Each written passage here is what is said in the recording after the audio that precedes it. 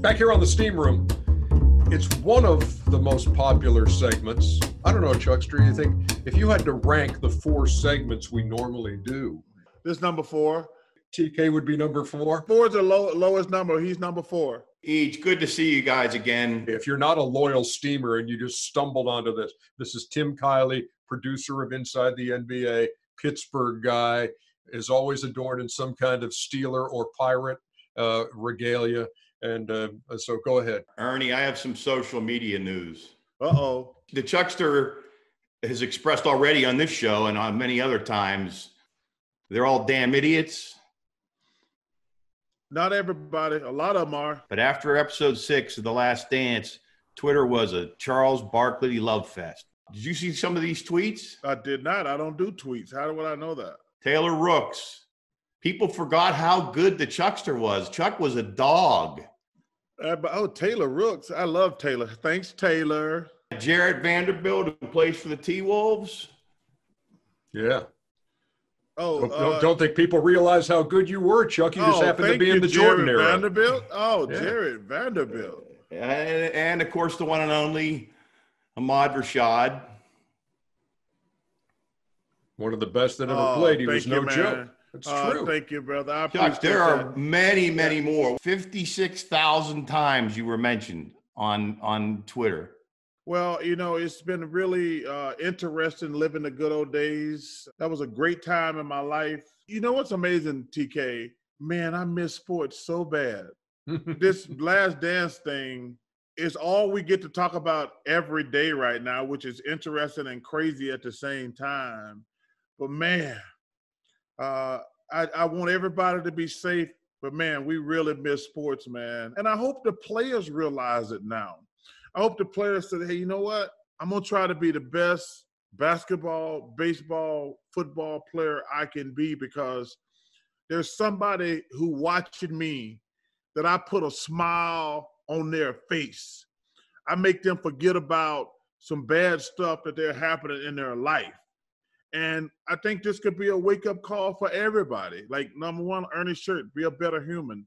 Like I say, I hope this is a wake-up call for all the players. And, like, man, people count on us for entertainment and excellence. Let's do it. Chuck, I have a question. Yes, sir. Watching those old highlights, how much do you miss the playing days?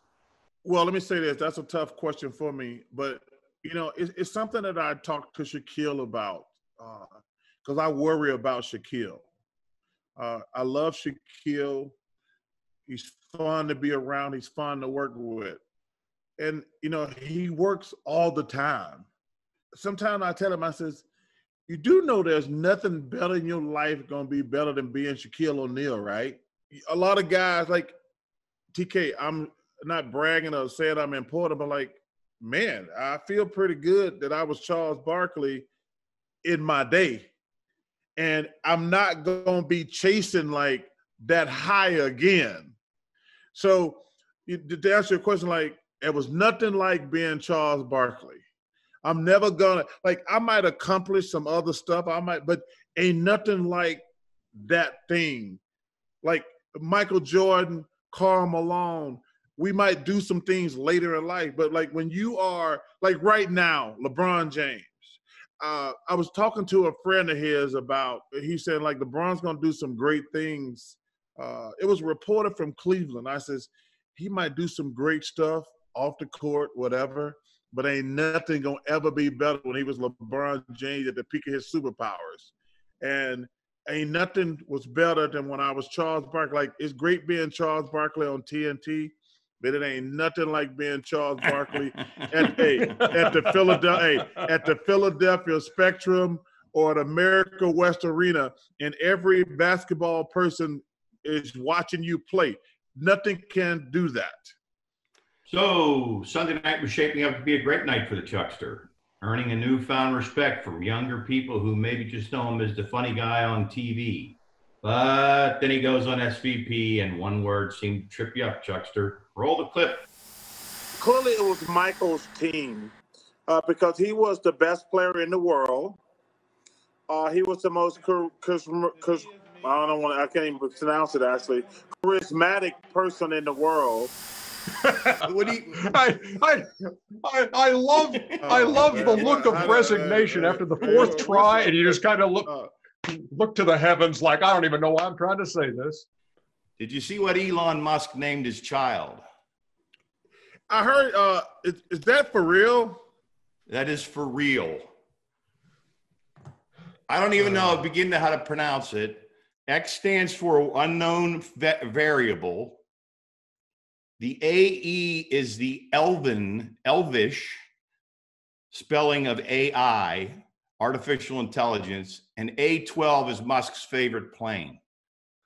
This is a perfect example of trying too hard and having too much money. This is actually, if you like, sometimes you see guys dressing a certain way, and we always say, oh, he's trying too hard. This is a perfect example of some dude who's really rich and well-known trying way too hard. That's exactly what that is. And I'm seeing a story online that says in California, they will not accept that as a legal name because you can only use the 26 characters of the English language. Well, they you know what they should say also? We're just not going to let you name your kid a stupid ass name. That's what they should put on.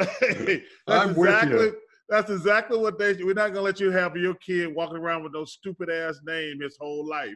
Well, Ernie, I know you got things to do. Chuck doesn't, but you do. See you, fellas.